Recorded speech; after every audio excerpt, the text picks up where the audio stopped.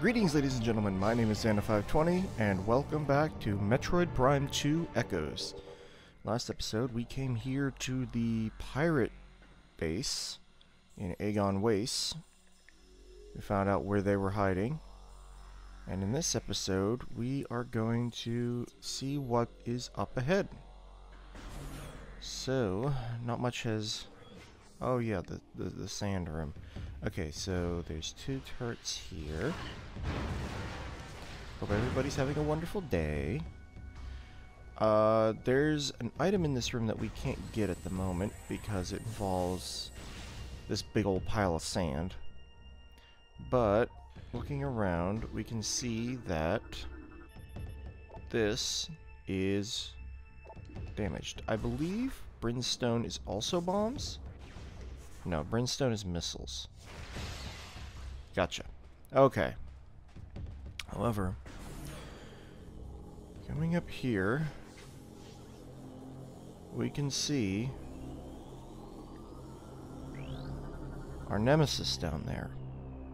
Structural analysis complete. This is a standard Kellium energy reactor, converted by the space pirates to process Phazon energy. Shielding levels at 220% and holding. There's another one of these little cubbies here. There's a black door there that we can't access. This window's broken, so... once again, this creature is drawing energy from the Phazon, causing it to shrink away. And once she's done, she notices us.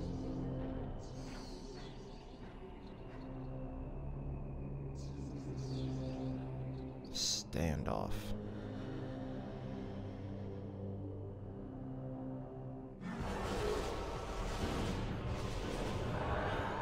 This will be our first encounter with Dark Samus.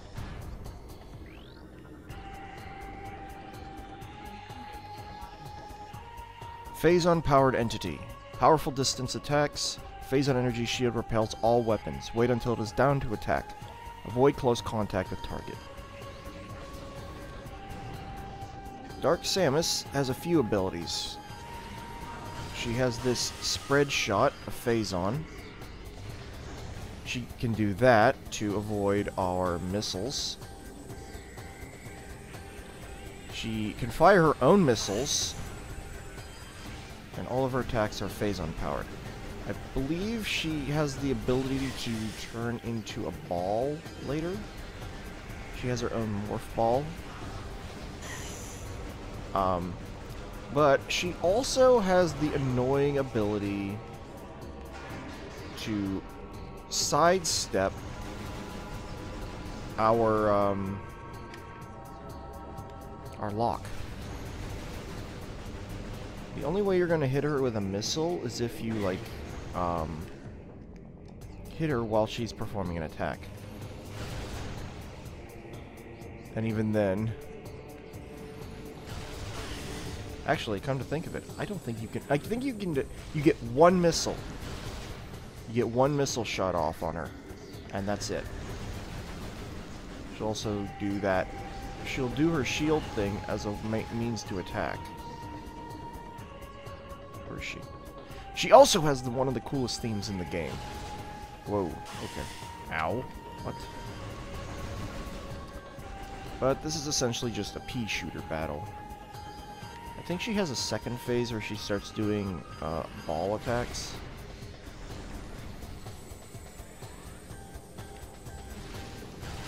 Yeah, excuse me. I'm just sort of jamming out to this theme at the moment. Oh my god.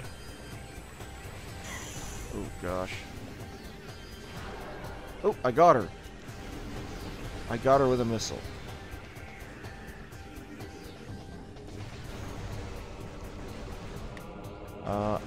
I swear she has another attack. Maybe she only uses it when she gets to half health. But she's very, very near to. What? Oh, there you are. Oh, here we go. She charges up her Phazon. And now she has a more powerful attack. Let's see if I can get her to use it. There it is. She does that, and then, like, dive bombs you, and then she's stuck for a while. I'm out of missiles now. I keep getting stuck on crap. It's kind of annoying. Oh, and then she charges up a super missile. That's the other thing she can do. I'm now realizing that my voice is really scratchy at the moment because I just woke up. Fire your super missile. Those flames that she leaves behind from destroying the canisters, they do damage you. Stop. It's really hard to do anything with her to like dodge her attacks or whatever, because you can't dodge unless you're locked onto an enemy. And she jumps out of lock. Okay, now she's just sort of spamming this attack. Come on. Okay, there we go. Currently, all we have right now are our missiles and our charge beam, really, our power beam. She keeps getting in my face, though. That's kind of annoying. Also, if she hits the wall, she immediately bounces back. I think charge shots are the way to go with this. Gotcha. We earn a purple credit. But the fight has destabilized Dark Samus. And she explodes, releasing a powerful blast of Phazon and dispersing into the air.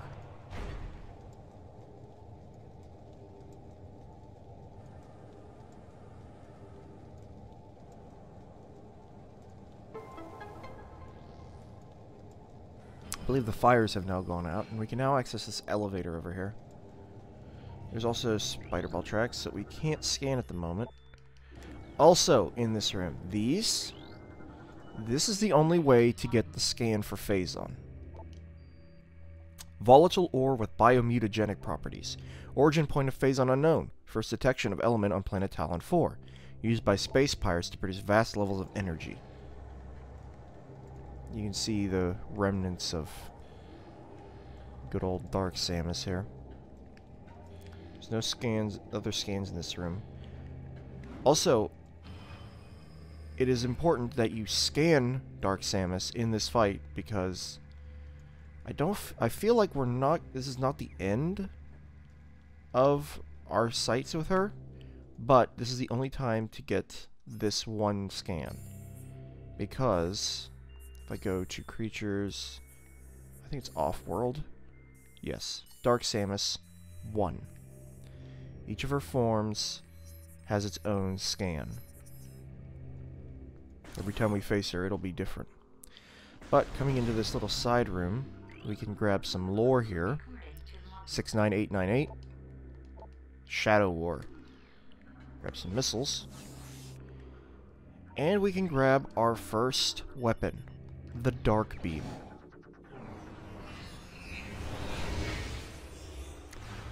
The Dark Beam is this game's replacement for the Ice Beam. It has similar functionality to it. And it is on the same spot. Oh, and we can now buy storyboard package from the extras menu. So, to activate the Dark Beam, we hold plus and point to the left, the same way we activated the Ice Beam. The Dark Beam is a Luminoth weapon. With it, we can activate these black doors finally. We can also use these crystal doors.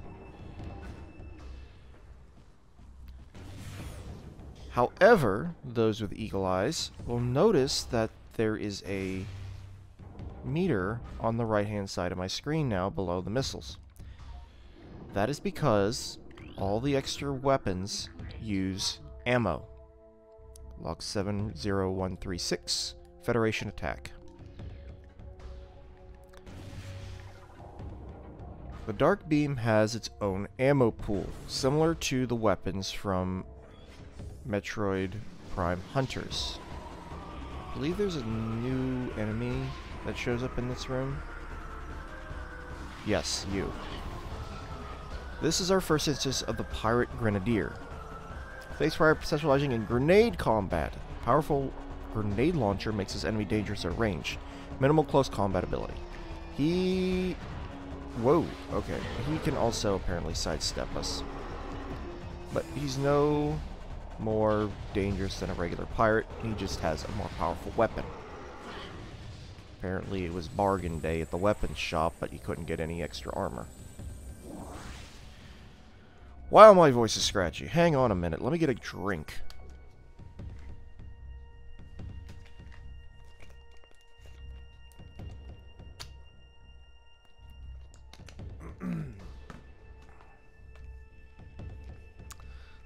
See if that helps any.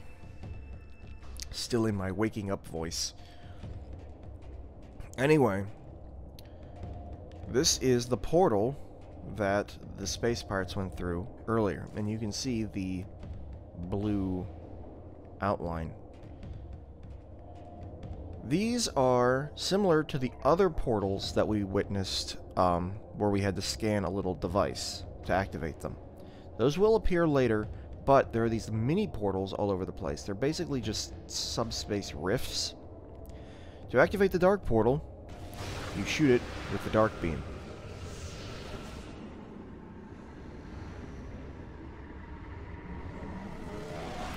And now we return to Dark Aether. And we find immediately that the space pirates didn't make it. Subject's spine was shattered after high-velocity impact. The attack crippled the subject, leaving it vulnerable to further attacks and ultimately termination. Bioscan complete. Subject took multiple armor breaches, exposing his body to local atmosphere. Resulting trauma led to multiple organ failure and death. Up there, you can see another one of our Dark Aegon keys that we're going to need, as well as a new enemy. The Dark Preed. Darkling possessed gas-filled cyborg. Darkling enhances target's durability. Destruction of outer body will result or release a highly toxic cloud. These are the puffers of this game. We've got that over there. We've got this guy. One of these...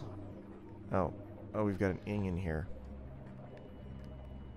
There is an ing about. So over here, not that, that is a nullified crystal. Nullified crystal, protective field of light energy deactivated. Light crystals, when covered with dark energy, cease to function for a brief time. Light energy can clear the crystal of the dark energy. Alternatively, you can just shoot it a bit to clear the dark energy. There is one other scan that you will have to make. Also this. This is a statue, conceals a Luminoth device. Outer shell of the statue is composed of brimstone. So we missile it. And there is a light lift crystal within. Energized by dark-based weapons. Luminoth lift platform will lower when crystal is energized by dark weaponry. So we just shoot this. And this entire structure will lower so we can get on top of it. Also, shooting one of these with the dark beam will result in a nullified beacon. These are usually the only way you're going to get these, or that's usually the only way you're going to get these, because this doesn't usually happen unless extraordinary circumstances. Basically, it's just the light crystal, but nullified as well. And with that, we have 40% of logbook scans. Oh, there's another pirate over here. Subject appears to have been terminated by his own forces. Evidence of parasitic infestation present. Subject may have turned on his allies against his will. Oh, okay, I guess you could scan these puddles of Phazon as well. But we now have to make our way around this area. Now, remember when I said these blade pods would become important? They are important because they're probably going to be the main way you get ammo back. And I will explain the ammo mechanic more whenever we get to our next enemy, or next item. Go away! Nobody likes you, Ing. Let me just, blow that up. Instantly kill him. But you can see he was charging up an attack there. That was the attack I mentioned in the last episode that they have. The Ing have an attack that if you're standing not in one of these beacon areas, what they can actually do is charge into you and attempt to possess you. Now, your battle armor prevents it from happening, but the other thing is it does a whole lot of damage to you. There's nothing we can do here yet. Coming over here, we find this beacon area here. Bioscan complete. Subject's chest armor was compromised by multiple high-energy strikes, then penetrated by a piercing weapon, terminating subject's life signs. We have a light version of that rift that we saw in the Dark World. It seems these pirates were trying to get out their Phazon canisters. However, there's nothing we can do with this at the moment, but we will be coming back here. Right now, we just need to get further in here. This is that sand room from earlier. Instead, it's occupied by a pillar. You can jump around the back here and look at the top. And there is a crystal at the very top that we can shoot with dark energy to bring it down. Which lets us get up here to a missile door. And reveal a save station. This is the save station from earlier that we started at. Subject's chest armor was compromised by multiple high-energy strikes, then penetrated by a piercing weapon, terminate... Oh yeah, we already read that. Guess it was the same. Subject has a number of severe Phazon radiation burns. Trauma from these wounds is the cause of death. Phazon is not a toy.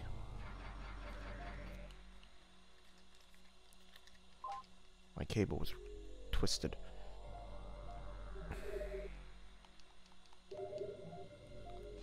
I'll do a quick save here. And head through this tunnel. So this tunnel is a little more tricky, especially in the GameCube version, because you have to bomb jump over that. You can't just flick your Wiimote. More Phazon.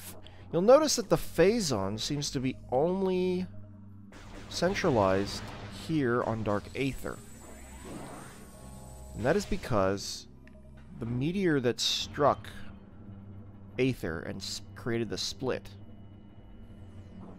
was the same sort of meteor that struck Talon 4. However, because of Aether's unstable nature, all the Phazon ended up here. There's another space pirate. Subject has numerous fatal wounds in the back, all from space pirate weaponry. Such termination is often the punishment for cowardice among space pirate commandos. Now we've got these platforms here. We're going to need to deactivate 3 locks in this room in order to remove the beams on this door, which appear to be space pirate in origin. We got another dead space pirate here. Subject was caught in a Phazon explosion. The force of the explosion breached its armor, leaving it exposed to Phazon radiation and the toxic atmosphere of Dark Aether. It didn't live long after that. Yeah. Bit of a double whammy there. Phazon and then this corrosive garbage. The second one is up here. I don't know why they decided to make this cutscene. But the last one is over here, behind these space pirate crates that I will promptly destroy, so I can access the beacon here behind it. These things actually have another scan, I believe, but it's from when you scan it from the wrong side, and I think it's specific to the one that's up top. Bruh. Let's get rid of this Phazon, because I don't want to have this around. I probably should take the long way around the room anyway. Let's get the bubble here. Blow these blade pods up.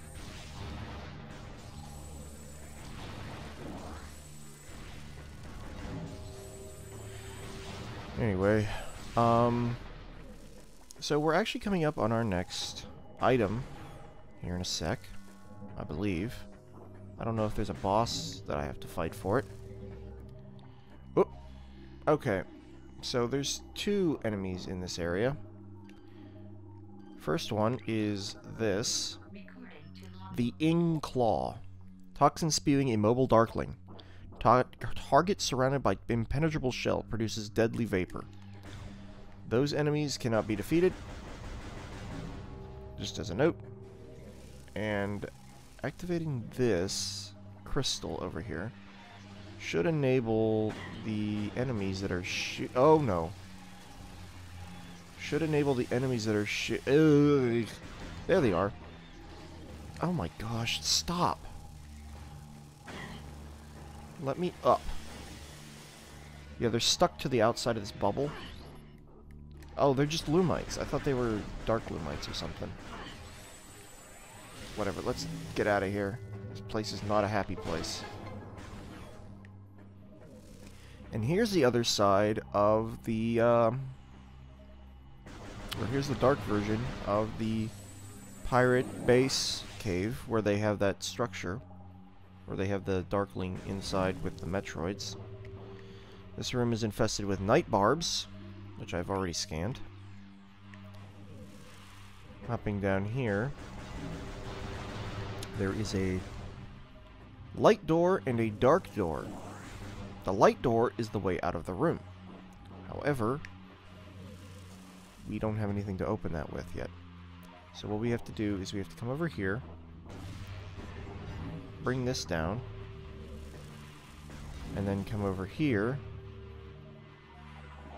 and bring this down. I'm going to suck up those missiles because I kind of need them. I also want to get rid of these night barbs so they don't mess with my jumping. Up over here, there's a whole bunch of goodies right there. Let's get rid of these night barbs. Get those goodies. Hop up here. And in this room, I said in this room, we are going to find the counterpart.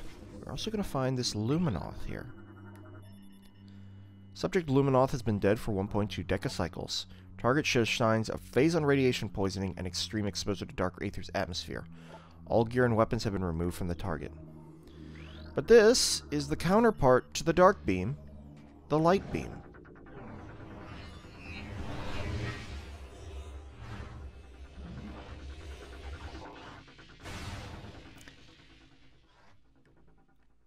That was an incredibly quick weapon upgrade. The light beam. Oh, and we can now get the sketch package unlocked for. Or we have the sketch package unlocked for purchase. Yeah. And you can see the light beam also has its own ammo pool. That's to the right. It takes up the wave beam configuration. And now the game will explain the mechanic of ammo restoration. These blade pods Now, let me get to a less hazardous room. Oh, and these guys, these are actually a scan, unlike the other ones from the Light World. This is a webling. Darkling capable of generating an energizing tensile biomaterial. Creatures immobile and immune to most weapons. The light beam will be able to disrupt and destroy the target. So we just shoot him in the eye. Shoot him in the eye. So, anyway, to explain the light beam. Shooting and killing an enemy with the light beam will cause dark beam ammo to drop. Shooting and killing an enemy with the dark beam, usually, I will say, will cause light ammo to drop. Also, I'll show this off now. Shooting this with the light beam will energize the crystal. And generate enhanced field of light energy. Energized crystals provide better protection from Dark Aether's denizens. Dark creatures are damaged by the energized field. The same can happen with the beacons.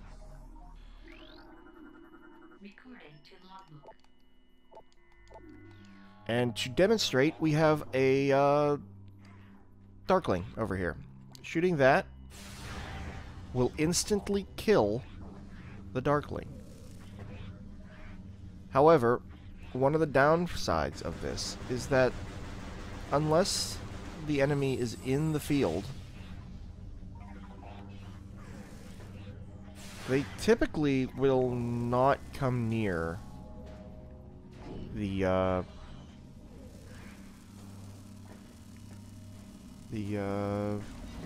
they won't come near the field if they know it's energized.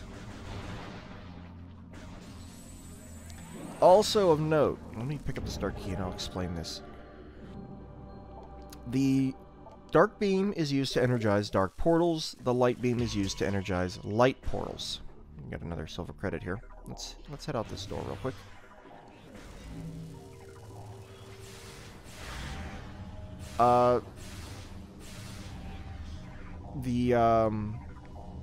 The beam, despite having ammo, will not go away completely. You can actually charge up an attack. I don't think we're supposed to be in here yet. Yeah, this is not till later, because we need the missile. Or actually, you know what? That's right. This is where the last key is. We do have to come this way. However, as we approach the key, an Ing warrior steals it, and the door is sealed behind us. Also of note, this bubble in the middle doesn't have a crystal or a beacon to energize. But anyway, as I was saying, the field will, or the weapon, you can charge up a charge shot to fire a regular shot of either of the weapons. That's so you don't get stuck in the light or dark world without ammo. And also so you can obviously get ammo back. Anyway, this guy, the Ing Web Trap, I believe this is one of the only times that you can scan that enemy. As you'll note, the light beam has a sort of shotgun effect to it. Oh, that's the other attack these guys have. I forgot about that. I'll show off the charge shot for the dark beam whenever it becomes relevant. Okay, so the light beam is now depleted. I can still shoot a regular shot with the light beam by charging it up. As you'll see, it doesn't do the charged thing anymore.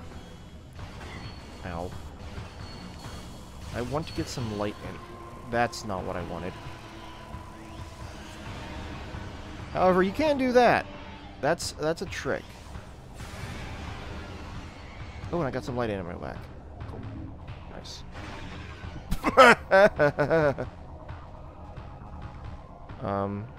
And that was the last one.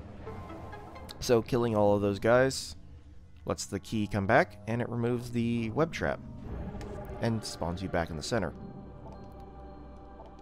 We're coming up on time here, so I need to hurry up. We found all the Aegon keys, so we can now access the Dark Temple. Whenever you see that, that's really good, because that's a lot of ammo. Also, when you're really low on ammo, you tend to get more ammo.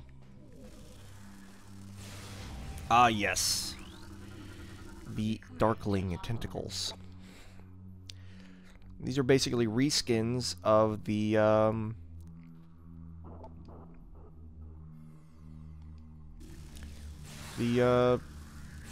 whatever they're called from the first game.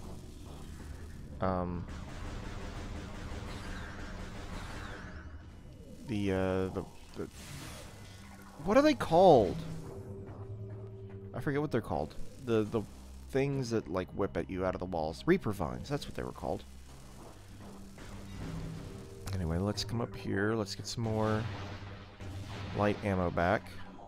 Also, you'll notice that ammunition automatically tracks to you, unlike the other items. So you don't have to go through so much of a trouble to, you know, get them back. One other thing you'll note back there is that the, what is it called? The Phazon containers didn't respawn. The Phazon containers are finite in this game. Also over here, this is an ammo station. These are normally referred to as missile stations in older games, but because we have ammo here, ammo now refers to missiles and dark and light ammo. There's only a few of these scattered around the game, but there's definitely more of these than there were missile stations in the first game. But with the light beam, we can now escape Dark Aether, because we can activate this portal.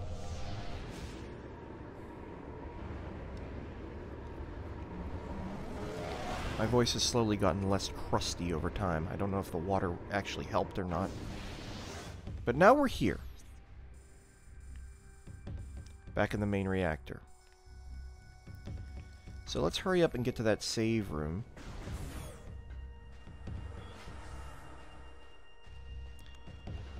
Also the turret's back.